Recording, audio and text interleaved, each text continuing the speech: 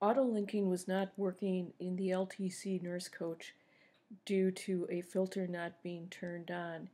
To check this filter and to turn it on, scroll down the main course page, go to the administration block, and click on the filters link.